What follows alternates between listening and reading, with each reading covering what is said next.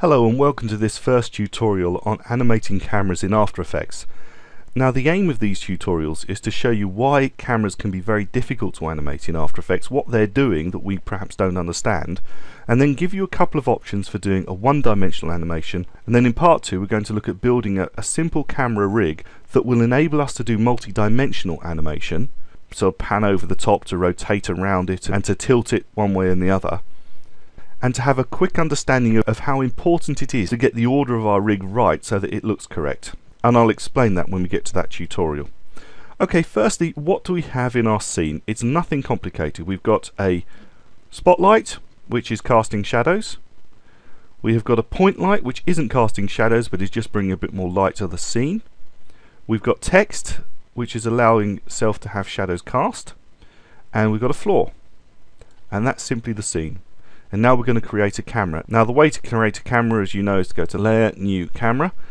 And this is the shortcut. On PC it's Control-Alt-Shift-C, and in Mac it's Command-Option-Shift-C. And I've heard people describe this as mash your fist C, which is a great description. So when I say mash your fist C, I'm basically all of your modifier keys, whether it's Command-Option-Shift or whether it's Control-Alt-Shift and then C. So mash your fist C is the quick way of doing it. So let's create a camera. Now we've got an option here of creating a 1-node camera or a 2-node camera. Up to CS4 all you could have was a 2-node camera, but new to CS5 you have the option of creating a 1-node camera. And I'll show you one of the advantages perhaps of creating a 1-node camera in a moment or two. But let's start with a 2-node camera and go with the standard 50mm preset and click OK. So we've created a camera. Now I want to be able to see my camera at the same time as seeing my scene, so I'm going to create a new viewer. So where it says composition here, drop down and it says new comp viewer. Get a new comp viewer and then click on this hash area here, just to the very left of this tab. Click it and drag it and drop it till you get this sidebar to the viewer that you already have. And when you get this sort of lavender sidebar, let go and you've reordered your scene. And I'm just going to move this around so that we can see. And what I've actually got here is I've got a top view of the camera. Move in one. And on this side I've got my actual scene, so we can actually see what animations are taking place. And if I just click fit to 100% there. Right, so now that I've got a camera put onto the scene, I can select my unified camera tool or just hit the C key on my keyboard, and then with the right mouse button I can orbit around. The middle mouse button I can move backwards and forwards and up and down. And with the left mouse button I can dolly in and out. And then if you just open up your camera, you'll see that you have the reset button there, so you can reset it. Now let's say that I want to do a simple animation. So if I move my text over to the left and I want to do a simple pan from left to right. When I open up my transforms to do the position, please notice that the point of interest and the position are sort of ganged together. Now there's a reason for this, and to demonstrate that I'm going to ungang them and just do position. Now I've clicked the stopwatch to do position. I'm going to move forward 1 second and I'm going to pan my camera across to the other side of the screen. Okay. Now when I play back my animation you'll see that it doesn't behave in the way that we wanted, and the reason is, if you can see, that this point of interest up here has actually not been animated and it just moved to the last position that we gave it. That's why these two are linked together. So if I undo this a few times to get back to how it was, and then I make sure that both of these are selected, and then I hit my stopwatch to animate them, and now I move across 1 second and pan across screen, you'll see that I've actually got an animation curve also here for the point of interest as well as the camera, so that when I actually do it you can see that the whole thing is moving. Now as you play with cameras quite often these get undone and you can end up with all kinds of problems. The other alternative is to create a 1-node camera, and then you don't need to worry about point of interest. So if I just shut this camera off, we'll go back to the default viewer and we'll create another camera. So as I say, mash your fist C to create the camera, and this time rather than being a 2-node camera we'll create a 1-node camera. Click OK. We can see our camera, there is no point of interest. And again we can hit C to get our unified camera tool, and let's pan it across to the left again. Let's open up our camera and let's open up transforms. You'll see there's no point of interest, so we can simply do position, go forward 1 second, pan back to the other side, and then you'll see that we have created a pan. And that's perhaps where a one node camera can come into its own. You don't have a point of interest, you can just do a simple pan. So that's one use of a one node camera. It avoids having to animate the point of interest. You don't need to worry about it. However, you do need to be careful that the camera is pointing in the right direction. It's looking at what you want to look at, but you don't have to worry about it being too complicated. So that's a simple solution. I'm actually going to get rid of my one node camera. Just hit delete, and I'm going to review my two node camera because I want to show you something else. If I select the camera, I'm now going to put this back in the middle. In fact, I'll reset the camera, and I'm going to orbit around my text. So this is a simple orbit around the text, and it all looks good. That's what you expect, but I want you to notice, I'm going to zoom out a little bit on this one here. I want you to notice what's happening both to the camera, to its actual animation path if you like, and also down here in the timeline, because you'd have thought that it would be orientation or rotation that are changing, but as you watch me rotate this, I'd like you to notice that what actually changes is position. So as I start to orbit around my scene, notice what's happening. Position is changing all the time, but nothing is happening with rotation and orientation. So can you see here, the actual path that I end up with is a straight path, which means that if I were to animate this, I wouldn't end up with what I thought I was going to end up with. Let's do it and see. Let's click back to here. Let's turn off our animation that we previously applied, and let's click on position, point of interest, and let's try and do an orbit of the scene. So go forward a couple of seconds, and let's do a quick orbit of the scene around to the other side, and let's go back, and you'll see what's happened. The actual angle that the camera is going through is straight through the middle of the scene. It's not done anything that we expected it to do, because no rotation has taken place. All that's taken place is that the position has changed. It's remembered the X, Y and Z position of the camera and simply given us a point to start and a point to finish, which isn't what we wanted. How can I change that? Now there is a way that you could change it. You could simply go to 1 second, and then on this screen over here you can zoom in a bit so you can actually see, because if you select the X, Y and Z gizmo you will do something different, so it's not quite as straightforward as you might think. Let's make sure we can see the camera. There it is. And let's take the pen tool and let's start to pull that camera out. Zoom out a bit more, start to pull it out, zoom out a bit more. Now I'm getting into a problem here because I want to be able to select the camera. I don't want to be able to select, no, Control Z. It's getting a little bit difficult to select my actual camera. I've even created a shape layer. Let's see if I can get back to my camera. So select the camera, and I want to be able to pull out the camera, but I'm pulling out handles. It's beginning to get really complicated to actually get in there and change and animate the camera. But when you do manage to grab hold of the camera and pull it right out, you can see that you can create the right shape, and then you can change these Bezier handles to be able to create the right sort of curve. And then when you play it back, you'll see that you do have, of sorts, a kind of rotation, but it's not what we're looking for. It's not predictable, it's not easy, it's really difficult. So how do I create a simple method of being able to orbit the camera?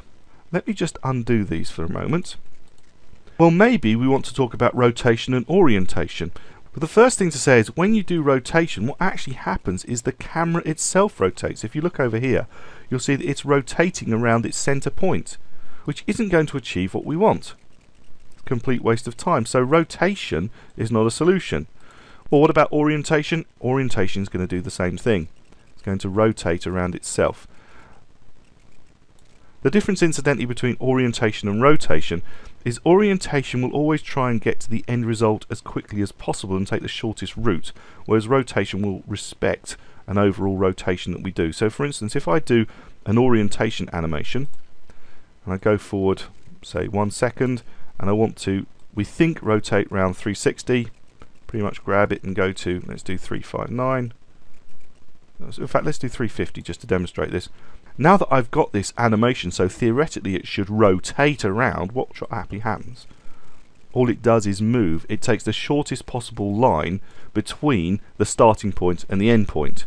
So rotation will rotate, orientation will try and take the shortest route possible between the two.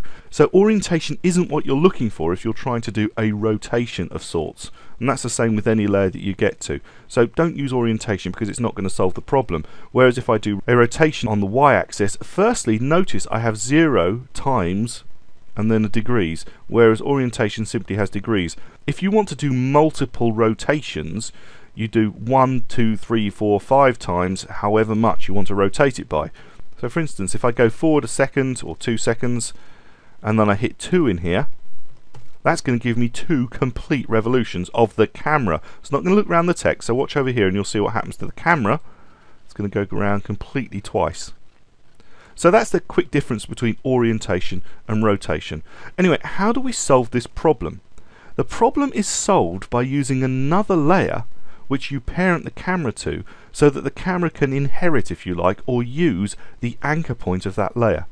And the layer that we would typically use would be a null layer. Now, there is a keyboard shortcut which is mash your fist Y, or alternatively you can go to Layer, New, Null Object, and you'll see, as I say, mash your fist Y is the shortcut for that, and that creates a null object. Now, null objects don't render, they just appear as this square on the screen. However, they are scalable. You can do bits and pieces with them, and of course you can make them 3D, and in a 3D scene the first thing we want to do is make them 3D. So it's now 3D. Now notice the gizmo, that's what this device with these 3 arrows is called, is located at the top left hand corner. Whereas on most layers your anchor point would be right in the middle. The anchor point is on the top left hand corner. And the reason for this is, if you were to go 180 degrees in the opposite direction, because a null object is just this square, how would you know that you were looking at the back of it if the anchor point was in the middle? So if I was looking at this and this anchor point has shifted over here, I would know that I was looking at the back of the null object. And if it was at the bottom, I'd know that my scene was upside down, etc. So that's why the actual anchor point is put in the top left hand corner. But it has an anchor point, and if we parent the camera to the null object, and then animate the null object, the camera is going to inherit and use this anchor point. So all we need to do, make sure that we got parents up. If you haven't, you can click in any of these areas here, right click, go to columns and pull out parent from there. As you can see, my parents are already up. Alternatively, you can hit F4, which toggles switches. If you haven't got it, mine's actually up permanently. And we can take the pick whip from the camera and say, who's your daddy? Which is a simple way of thinking of parents. Who's going to control you, camera? So camera, who's your daddy? The null object is my daddy. And we can actually rename that null object if we like. Select, hit return, and call it control. So the camera is now parented to the control. If we animate the control, the camera is going to use the control's anchor point. So if we open up our control, our null layer, go up to our transforms, and we start to do a Y rotation with this null object, watch what happens. We're actually orbiting around our null object, which isn't quite in the center of our scene, as you can see, because the text is slightly further back, but you can always move your null object if you want to achieve that. So we can do a simple animation. Let's reset this. Let's click the stopwatch at 0, go forward 2 seconds, put 2 whole rotations in, 2, hit return, and then we can actually look at our animation, hit the space bar, and we have actually achieved what we wanted to achieve. We've actually got a rotation around our scene. It's done precisely what we want. Now, you might think that this is going to be the solution to all your problems, that you can do X, Y and Z animations. So let's have a look and see what X and Z would do if we start to play with their properties. Here's X rotation. If we start to move X rotation, you'll see that we're kind of panning over the top of the scene. So that's what X will do. Let's reset that. And if we look at Z, you can see we kind of tilt the scene. Now you might think that's the solution. All you need to do is animate these 3 properties and everything will be fine. And actually it's not quite that simple. You can try animating these, but I guarantee that you're going to get results that you don't expect. And what we want is predictability in our camera. We don't want unpredictability. So let me just quickly demonstrate. If I undo this Y rotation, what I want to do is I want to go once around the text and also pan over the top. Right, so once around the text, I hit Y rotation, go to the end of my animation and make sure this goes one complete revolution. And then we also want to animate X over the top, so hit the stopwatch for X, and then go to the end of our animation, and then let's just move this until we go right over the top so we can see the back, say. Let's say that's our animation, that's what we want to achieve. So theoretically, we should just have it rotating and looking at the text, but look what actually happens when we do the animation. The whole scene disappears for a period of time. It's not doing what we think it should do. As we move around, the camera's rotating, and then the whole thing goes upside down and completely out of sight before it eventually comes back. And so we haven't achieved what we set out to achieve at all. And that's because we need to be able to separate out X, Y and Z into a different way of operating. Now, how to separate these out and make sure you get them in the right order and to understand why it doesn't work properly, I will explain in the next tutorial. My name's Andrew Devis, thank you for watching.